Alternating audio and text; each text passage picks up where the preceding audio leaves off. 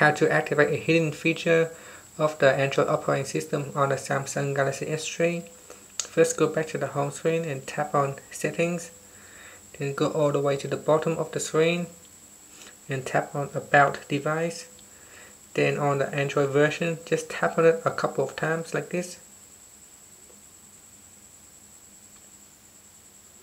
And now you should see the hidden features appears on the screen. It will tell you the Android version that you're running on your phone. And if you just leave it like this for a while, you should see this heaps of jelly beans appears on the screen. There you go.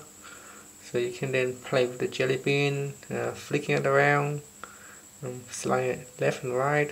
If you can move it quickly to kick it out the screen. So I don't know why they put this hidden feature here, but apparently it's quite fun to play if you are waiting at a doctor appointment or something. Thank you for watching this video. Please subscribe to our channel for more video tutorials.